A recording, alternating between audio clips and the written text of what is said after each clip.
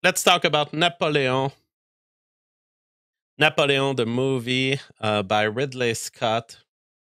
Um, I was expecting something relatively good simply because Ridley Scott is the director of Gladiator.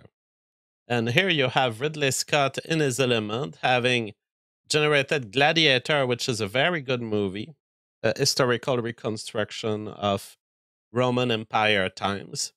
And there he is with his actor that was performing very well in Gladiator, Joaquim Phoenix. And Joaquim Phoenix has kind of matured since because he's played some incredible roles like the Joker. And so you have all of the circumstances here to expect something that could be good. However, this movie fails. It fails at developing a script that makes more sense than history. See, if you allow yourself a historical epic movie and you allow some violations of historical accuracy to happen, um, you should be able to, for these historical violations that you allow yourself, you should be able to make a better story than history. And the problem of Napoleon is that it's not better than history. It's the script in and of itself is just basic Wikipedia level history. It's this happened, then this happened, then this happened. We don't have a stunning acting performance that changes the view of Napoleon by Joaquin Phoenix. We have kind of a weird acting performance where you ask yourself, is this really how Napoleon was? I read at the letters of Napoleon today, and I think he might have been an artist, maybe a stoic like me, you know? I think that I could share a lot of characteristics with Napoleon when I read his letters, and he's like, he's annoyed at Josephine and he's calling her a slut. And it's like, woman, I expect you to be loyal to me. I'm out there doing some crazy stuff for us to survive. The least I would expect is when I come back to you, you haven't slept with other guys. Uh, I feel from just researching Napoleon, and that's what's so sad. It's that I had to research Napoleon rather than just take the movie that Ridley Scott has produced, because normally I should have felt this from the movie. But it's almost impossible to feel anything from the movie because it's not deepened.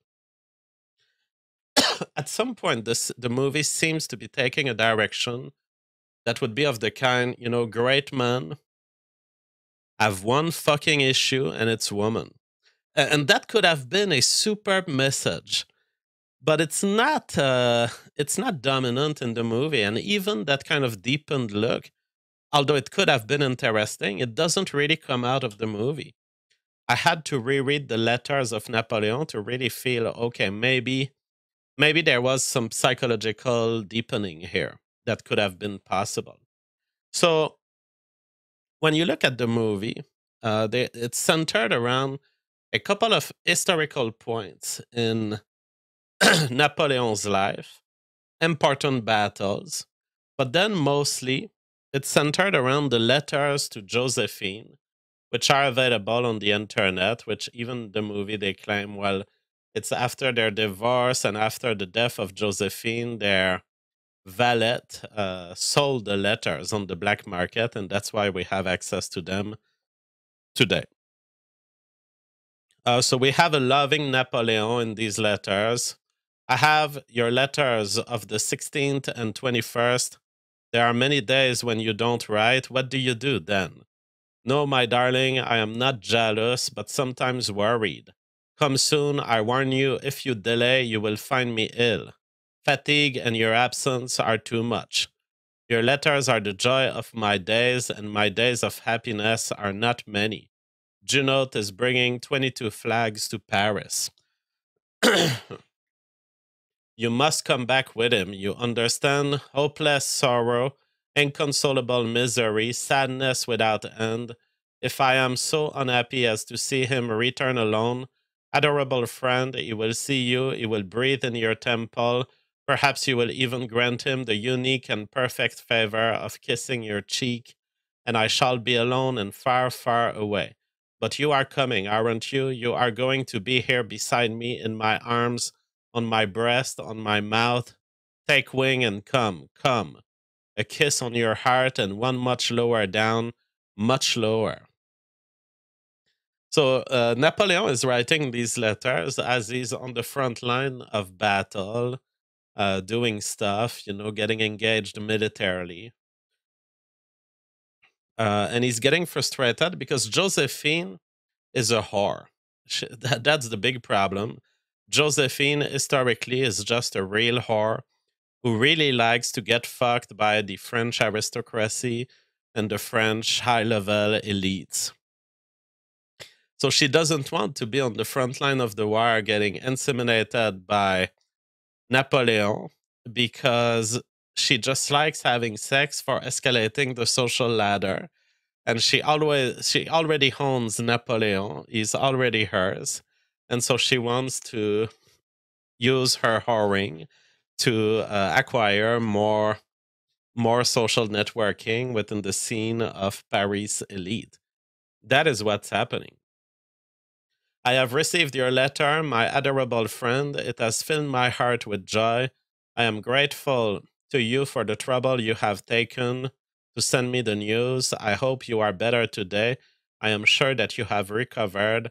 I earnestly desire that you should ride on horseback. It cannot fail to benefit you. Since I left you, I have been constantly depressed. My happiness is to be near you. Incessantly, I live over in my memory your caresses, your tears, your affectionate solitude.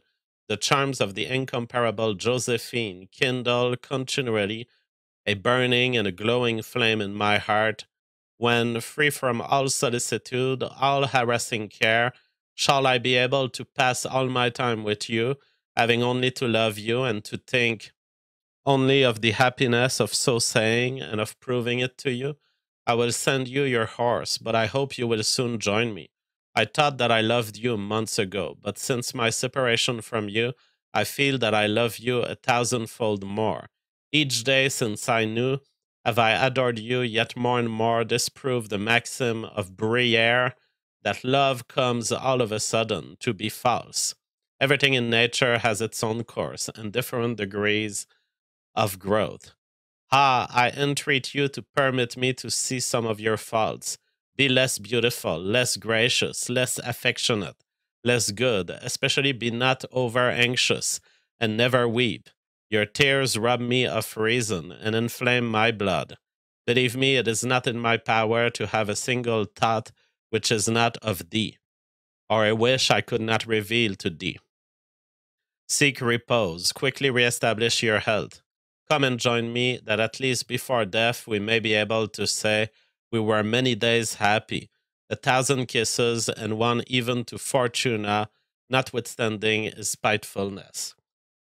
Fleur de Sel says, so he was a simp? Well, the movie does build around this, and there are scenes where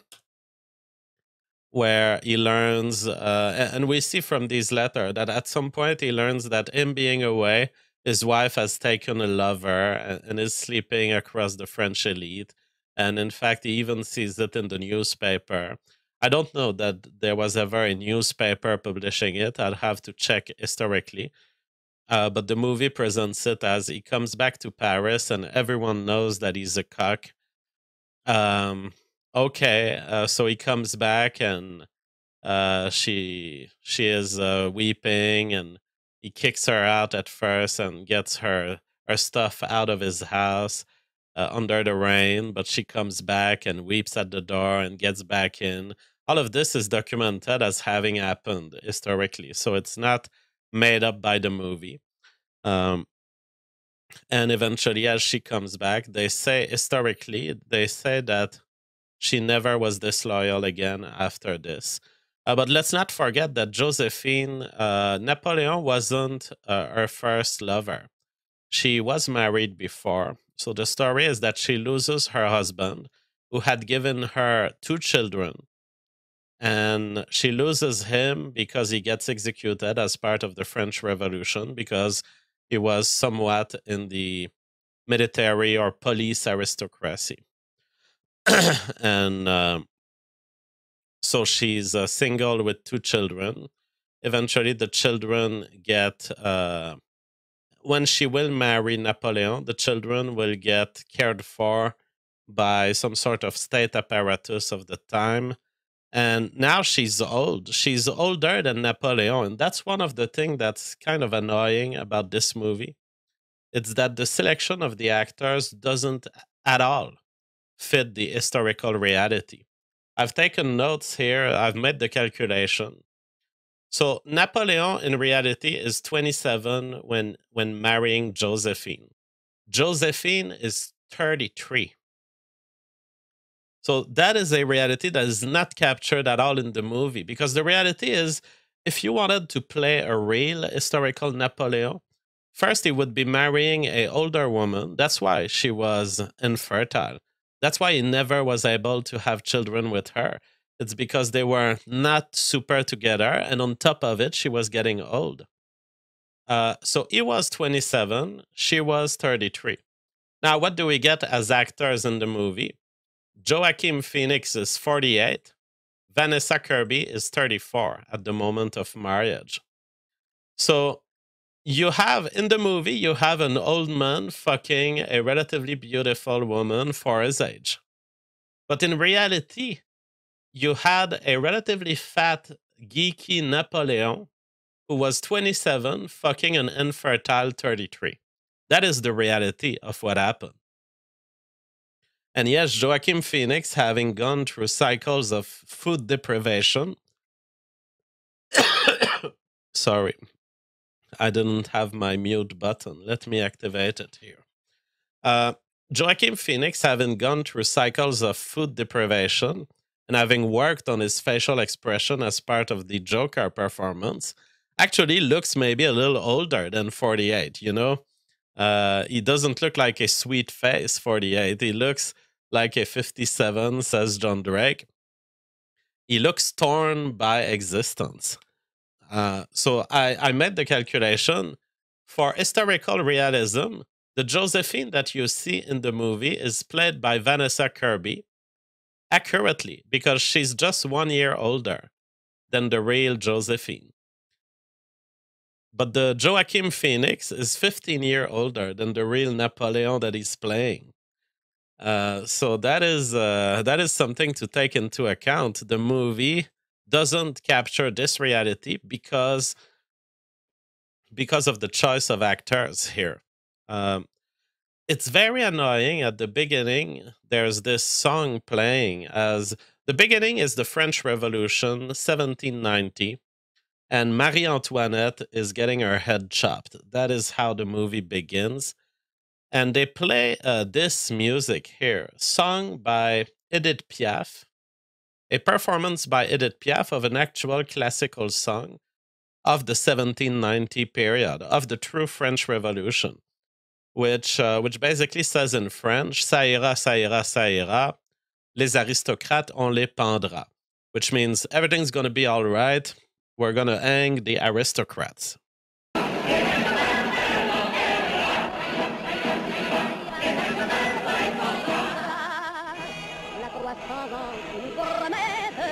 It's been 300 years that they have promised us that we will get some bread. It's been 300 years that they gave us parties.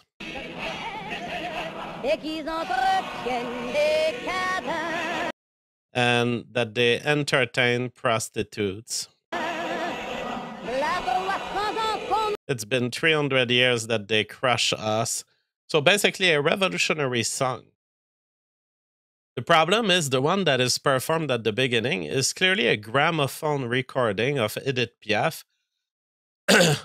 It's not the way this song was performed in 1790. It's a very original, very modern, new version of this song. And you can hear the gramophone type of recording that you would get somewhere in the 40s, 50s, 60s. You can hear basically the vinyl aspect and the whole microphone aspect of it. If you're going to do an historical reconstruction of 1790 and choose a song that came from 1790, why don't you have a chorus of sing it in the way a crowd could have sung it in 1790? Instead, we get the new recording from the 20th century, basically 150 years later, and it shows in the lack of care of the historical reality here. How would a recording even be playing in 1790 as Marie Antoinette gets her head chopped? This is all sorts of details that are super annoying to someone who just knows basic history. And I'm not a history buff. I'm not hanging up to this kind of details usually, but they come out super obvious. Like, I almost prefer the historical approach of Quentin Tarantino in the Inglorious Bastards, um, because at least there's some sort of, okay, we're gonna make up a story for why a German officer ends up speaking English to the French farmer, which is like impossible. There's no history in which that happens, but we're gonna make up something. And see, Quentin Tarantino just puts it in your face and kind of admits it doesn't make sense, but we're trying to make it make sense to you. Whereas Ridley Scott here presents a whole movie where French people all speak English. And this is super annoying because eventually they end up being at war with the with the English. And it's like, okay, everyone has been speaking English in France for this whole movie, and now the big fight of Waterloo arrives, and who shows up? The English. And now the English are speaking with their, like, the people in France in this movie already had a European English UK type of accent. So how are you going to make the English look English? Well, they gave them an even more exaggerated English accent. So it's like the French are there shooting their cannons. And the way this movie distinguishes between the French and the English, they both have the English accent, but they make the English even more English. And also they have cups of teas in their tents. It's like, that is terrible. That is a terrible way here where my brain is like, well, haven't we been on the side of the English already? Oh no, yeah, right. They speak English, but it's for the movie, and actually they're French, and Napoleon was French. It's super painful to be digesting these historical annoyances and things that just wouldn't happen. So then the movie starts. The first battle. Well, the movie starts with the French Revolution. So 1789, 1790, the chopping of the head of Marie Antoinette, who is said to have kind of like this "Ça ira" song, which is sung by Edith Piaf in that movie, 150 years later. Her head is chopped. There's a theater plays where they mock the chopping of her head. Lots of celebrations around the killing of aristocrats. And then, from the disorder that the French Revolution does, France is weakened. And Napoleon starts rising as a military commander because he's asked to take back Toulon, which is a French port city. And there has been the Royal Navy of the British has been bordering the town with its navy and taken over the town. And the idea of Napoleon is, well, we don't need to take the whole town back. We just need to take the to take the fort. And if we have the fort, we have the cannons, and we can totally sink the Royal Navy. And once their navy is sunk, we are in the the castle, or the whatever that location is, the fort. We are in the fort. They have no navy, and then we have the town. So the whole idea is you don't need much men. You just need enough to do the siege of Toulon. Uh, People who are history buff, they said that the use of ladders to escalate the fort was absolutely ridiculous, that it never happened, that actually what was used is explosive to pierce a hole in the wall through which the forces of Napoleon were able to enter. And the performance of Joaquim Phoenix is kind of weird. It's kind of overly sweaty. And the whole movie, Napoleon is just in these clean aristocratic costumes, but in this scene he's like and you can see the sweat on his face. I guess it could have been interesting to have more of this in the movie, to study the contrast between, was Napoleon one of these aristocrats just giving orders like this, or was he the sweaty type of guy who was getting into it? But yeah, I don't know what would be the answer, but it could have been an interesting point, but it's not really exploited in the movie. There's just this weird, sweaty moment of Napoleon just escalating the ladders, and he's like, "Ugh."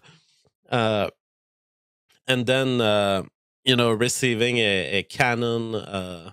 His horse just gets blown. That's one of the, in terms of innovation of battlefield illustration, there isn't much in this movie. It's all stuff we've seen before. But the whole cannoning of a horse, and you can see the internal organs of the horse just. That is a kind of interesting CGI for battle gore, but there's not much to put your teeth onto in this movie. You're gonna have to enjoy the cannon, the horse, because it's almost the only thing that's graphically that touches like the gore levels of Braveheart. Um, yeah, so Josephine, as I indicated previously, the Josephine that is from reality looks like this. So I would say the Josephine performance by the actress is fit. Vanessa Kirby here, she does a fit Josephine with the kind of short hair, dark hair type of thing, aristocrat, psychopath of some kind. It's maybe a little exaggerated. This whole French people only know how to doggy style fuck. Like these scenes where Napoleon is fucking her, and it's always doggy style, and it's like, I know it's a thing, like this whole French people, French aristocrats, that's how they fuck, and uh, it's a classic in American cinema to be illustrating some high level CEO fucking their secretary on the desk and in doggy style performance, but it's kind of overly crude how they film it. You have Joaquim Phoenix just pop, pop, pop, pop, pop, pop, pop, just fucking her super quick in doggy style.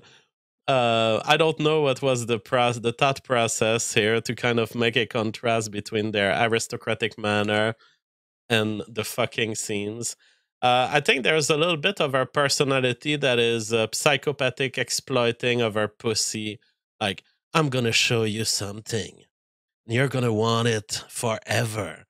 I don't know if it's a historically accurate representation of Josephine, but I guess that it's fair to, this couple had massive problems to it. That is certain from the historical record. So, what were the problem, and are they overdone? And is her exploitation of sex having any grasp onto Napoleon? Um, I think that Napoleon comments in his writing in real history that he's not really swayed by these sexual things, that he considers his accomplishments so much more important, and he's bound to greatness, and ultimately sex only derives from his greatness and his social status. So I think he has an understanding of all this, and he's relatively unaffected, whereas in the movie he's not presented as an autist who's unaffected by her advances. He's more like moved by and interested by her advances. My guess is the movie has believed too hard in the letters. My guess is when Napoleon writes these letters, I am so much in love with you, and I love you 1,000 times more. I don't think Napoleon feels that way so much. I think Napoleon is more of an abstract thinker, and he's not super into sex. Whenever he's there, he wants to have babies, so he does have sex. But the movie presents him as the kind of cock simp that we see in the letters.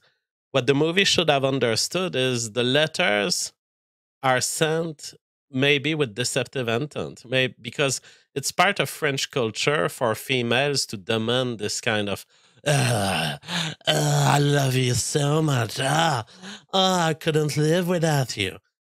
I mean, that's how French women expect you to act. So much so that I couldn't maintain a French woman in my life. I've been married to one. And and she makes me think a lot about Josephine because she would be like, I want you to love me so hard. And I'd be like, okay, I love you. I want to have sex with you. I desire your pussy. No, I want you to kneel and be wanting my pussy so hard. And it's like, I'm not into this stuff, lady. I'm sorry. I have limits to just how much desire I can feel about the physical world. I'm sorry. So we see a lot of this conflict in this movie. It tries to illustrate a real thing about French women historically is that they are educated into thinking that they're kind of these goddesses that have this weird power over males, and it's kind of annoying when you marry a French woman, honestly, because it's like, yeah, the age of the internet, I can see lots of beautiful women out there. I can order 10,000 JPEGs of absolutely perfect woman. It's gonna be very hard for me to have saliva at a 6 out of 10. Joaquim Phoenix, way too old for this movie. I mean, look at this and compare it to Napoleon at the peak height of his realizations. Napoleon was a somewhat fat geek artist that was very young. Joaquin Phoenix is like a deranged old man who's been starved for his last role. It doesn't work. His face doesn't work for this role because he seems too ruined by life, which is excellent for a dozen other roles. Like the face of Joaquin Phoenix, just tired by life, is awesome for a director, but it's not awesome for Napoleon because Napoleon doesn't get to be. Napoleon was, see, he has cheeks. Napoleon is kind of overweight. Napoleon is youthful. He is, he doesn't have all of the veteran aspect of Joaquin Phoenix.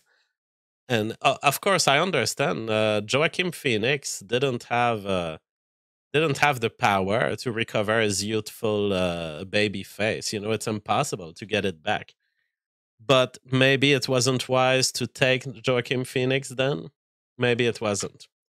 Um, French campaign in Egypt and Syria, completely useless part of the movie where we see Napoleon bombarding the pyramids. We don't know that this actually happened, but it does happen in the movie. And then he takes over Egypt and he gets to see the local traders, and they're trading a fully preserved mummy. And then there's like this Joaquin Phoenix Joker moment with the mummy where it takes like a whole minute where he approaches his hand at the face of the mummy, and now you hear ghost music, and it's like, oh my god, there's gonna be something happening. There's a mummy, and there's the whole power of the ghost of Egypt backing her, and he just touches her, and the mummy just falls on the side like this. And it's supposed to be funny, I guess. I guess it's funny how it tries to be funny. Um, but it's like instead of deepening truly scripted route of this movie. Why do we spend a whole minute on this mummy? It doesn't matter. DK Shadow says a mummy spin-off. So all of this is just to say Napoleon has taken over Egypt. Now in Egypt, he learns about the infidelity of Josephine, and as is historically the case, he goes back to France. He returned to her apartment in Milan, only to find it empty. Josephine had left for Genoa, most probably with army officer Hippolyte Charles, with whom she was suspected of having an affair. He waited 9 days for her return, but the wait began to arouse his suspicions. So she's not there when he comes back, and she begs the place back. He accepts her back, but there's suspicion. She's always giving trouble, but he never quite have the time to discipline her and, you know, to correct her behavior, because he's always out there being in demand for his military actions. We then the coup de Brumaire happens, where a bunch of French people in the elite decide to make a coup d'état. So the way it's represented in the movie is that they take a bunch of politicians, they intimidate them to resign. What happens historically is that they succeed at having 3 of the 5 resign, which removes the ability of a quorum, because now there's only 2 of the 5 people of the directory that are able to vote. The remaining ones, they pack a bunch of the elite on on a deceptive story that the France is getting attacked and they need protection. They close them into a room. Um, and in that room, they are arguing and everything. And Napoleon comes out of that room, and the brother of Napoleon makes the promise to the military that, Napoleon is totally dedicated to France, and if he was to betray France with his power, I would stab him in the heart. The movie very poorly presents these whole things, because let me tell you, I've watched the movie, I didn't understand any of this. I had to go read the page of Wikipedia to understand what was going on in this part of the movie. Because the movie just throws you in these random French people arguing in a room. I didn't understand that they were put there with a ruse. The ruse was not presented at all.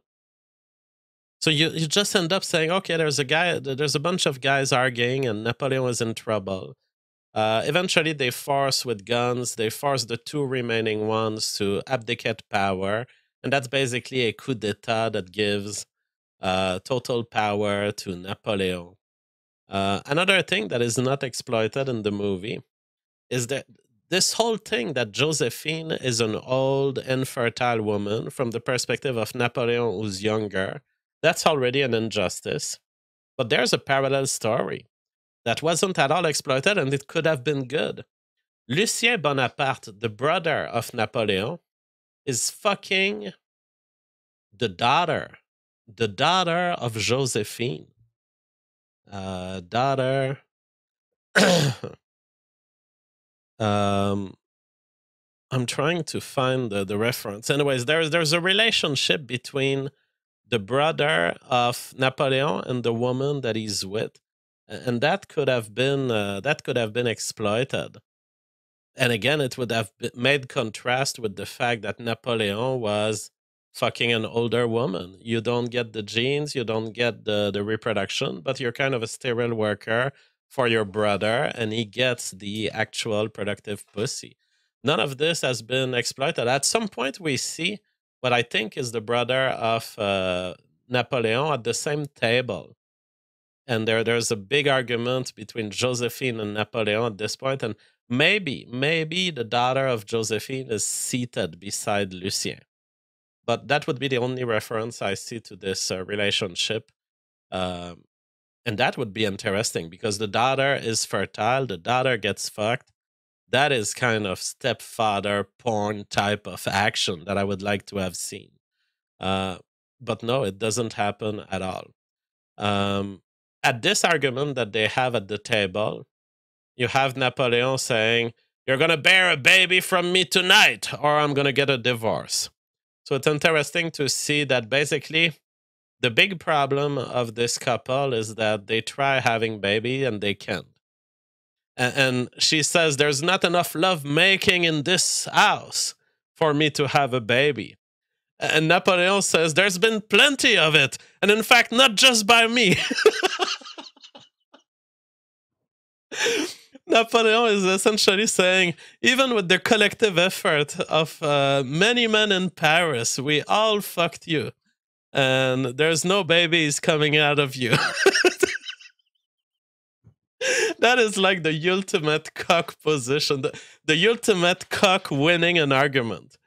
It's a hilarious part of the movie, but yeah, I mean, that is also historically real that Napoleon eventually has to get a divorce from Josephine because he has to produce a baby if he's going to take so much power, and this power could be inherited by inheritancy to a heir.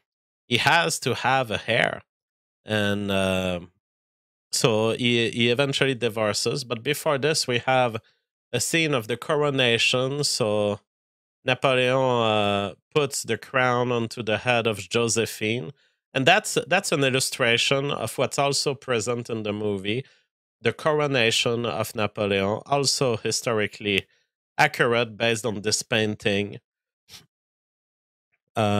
where Napoleon puts the crown of the queen kind of onto Josephine. Um, then Napoleon, I don't know if it's before the divorce or after the divorce. I think it may be after. He goes to Austerlitz, and we have some of the interesting battle scenes, maybe, of the movie, although it doesn't expand very much. It could have been more epic, it could have been more long, but Napoleon crushes the Austro Russian army in Austerlitz. And that is a classical moment where that was represented in paintings before. So basically, that's a representation of the Austerlitz battle, in which there was a strategy over 3 or 4 months. Because the what you learn is that the way that the Russians fight is very much by fleeing and by using the temperature changes to their advantage. So they're hard to catch, they flee away, and then winter comes and kills you. That's basically what they do. And I think it's a pretty genius strategy. They do it twice in the movie, once at Austerlitz and once at Moscow. So at Austerlitz, though, Napoleon had the better of it because Napoleon, over 3 or 4 months, in the real history of this, he pushes these troops by using their fleeing reaction. And he leads the war of attrition against them. Of course, they have these techniques where they stay in the snow and they're hiding in the forest, and they just shoot 3, 4 cannons to the line of marching French people, French army, and then they withdraw. So they have much lighter cannons and they're much more deployable in surprise locations. So that's a war of attrition that actually has weakened Napoleon throughout this campaign. He loses a lot of men, but eventually he gets their pattern and he gets to push them by over 3, 4 months toward a place where they will be caught, a kind of valley where there's a lake. And the lake is frozen. So at first they think they can march on it. But eventually, Napoleon bombards the lake with his cannons, which he had hidden on a stand nearby. And so they all fall into the water and they die from the cold of the water. Now, the history buffs are saying, well, historically, there may have been just 3 or 4 men who have drowned in the water. Whereas in the movie, it's like he drowns the whole army. I mean, he shows it as if it was a victory. We don't see 20,000 people drowning, but the movie kind of suggests that this resolved the whole war and that somehow this was a massively good strategy for Napoleon. Here we have another painting representation of this scene. It's well represented in the movie. I don't, not being a history buff and not caring that much about these details, I'm okay with these scenes, but they could have been deeper. You know, in Braveheart, there's the build up, there's the collision between the armies, and then there's the gore, just cranium bashing. There's not much cranium bashing happening here. And you know, if they're gonna drown, don't just show me 5 seconds of them drowning. Show me the distress of the guy and and he freezes and he starts having neurological effects. Show me some gore here. We don't get to see any of this because it's too quick, too short, too superficial. Um, so after the divorce, well, even before the divorce, after Josephine had betrayed Napoleon, we know historically that he's still trusting her after this, you know, forgiving her in a way, but he's also taking his own mistresses. And so Napoleon did end up having many illegitimate children. And in the movie, it's not clear, is there a prostitute that he fucks, or is that his new wife? Eventually, anyways, eventually he ends up marrying the Austrian Marie Louise. Now, it's not clear to me what the movie suggests here. I'm confused. I think that he succeeds at impregnating Marie Louise, which is true.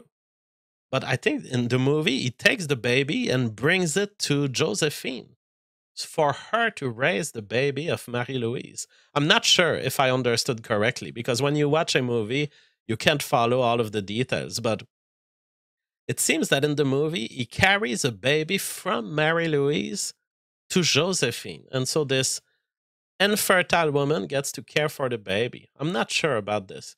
Anyways, it's not factually accurate. As far as I know, from the history, Marie Louise is a 20-year-old fertile female. He gets a baby with her. She raises the baby in Austria, and he ends up dying of tuberculosis at the age of 21, according to this website at least. He named this baby the King of Rome, but since eventually Napoleon fell, it didn't end up meaning anything. So before marrying Mary Louise, he gets an official divorce, the civil annulment, also a accurate historical representation. Dino Logovich says, great film, JF, The Duelist, Ridley's first film. Okay, I'll keep a note on this. I'll see if that's worth watching. And finally, the two final battles of the movie. The French occupation of Moscow, where they reach Moscow, but the tactic of the Russians still the same. They have fled Moscow. And they have put a large section of Moscow, in fact, on fire. So they're like, all right, you think that was the end of your travel? If you really want to beat us, you're gonna have to go even deeper into Russia. You're gonna be faced uh, with the winter, and you're gonna die. So basically, Moscow abandoned and put on fire. That's an actual historical event, although the historians are not sure who started the fire. It is said that it was the Russians as part of a scorched earth strategy. In any case, Napoleon cannot get deeper towards St. Petersburg, cannot get deeper into Russia because the winter is coming, and it's kind of a pyrrhic. It's a victory that is that comes at high cost because they made all this travel, all of this for the battle not to happen, and um so they won, but they won a burnt Moscow, which eventually will be rebuilt by the Russians. And finally, the Battle of Waterloo. The Battle of Waterloo is represented as well now that Napoleon is coming back to France. There's all sorts of kingdoms around France that are annoyed. They're all scared of Napoleon being too powerful in Europe, so they team up. Netherlands, English, other countries are also in, but they don't matter so much for the battle. So Napoleon sees all of this major army gathering against him, and he merely has a bunch of French soldier nationalists that are kind of loyalists to him, despite the fact that he doesn't have any official standing anymore. So he's definitely outnumbered, but he decides to make a gambit that if he can attack those armies before they gather together, he can beat them one at a time and face a smaller number of them. So basically, his goal is to attack quick before these armies are given the chance to regroup and be together, because at that time they would be way too numerous for him to handle. So that is the history of the Battle of Waterloo. He attacks with his cannons, and it's kind of ridiculous. It's kind of weird. The movie doesn't intellectually accompany you through this to understand what the fuck is going on in Napoleon's head. It's he's sending all of his troops to die. And the movie presents this well, you know, that they're going there and they're dying and they're totally outnumbered and losing, but it keeps going and Napoleon keeps sending the orders. And the movie, I don't know if it could have, through narration or through intelligent character placement, could have explained better. I would have wanted to understand better, why is Napoleon doing all this? Does he believe he will win, or is it just like a last suicide, desperate move? We don't even get a thesis in the movie. He just does it. Napoleon is like, send in the infantry. Okay. And then there's the whole key formation of the English. They form a square, and it's a square of infantry. And the horses, the cavalry, as they attack these squares, the horses have the kind of natural reaction not to go into the spears, but they start running in round around the squares. They are squares of like 200, 300 people, maybe more. 200, 300 people with guns and with bayonets. And so the horses don't charge the square because they're scared of the bayonet. So they start running around the square. And this leaves all of the time for the guns to be used to shoot all these horses. So it's a kind of human formation that outcompetes the cavalry. And that seems to be a key to the victory of the English against Napoleon. So he loses the Battle of Waterloo, but the English kidnap him and they don't kill him. They decide not to kill him. And he's already, as he's just handcuffed and in some sort of prison place, but he's not even handcuffed. He's actually living as an aristocrat prisoner because they get him.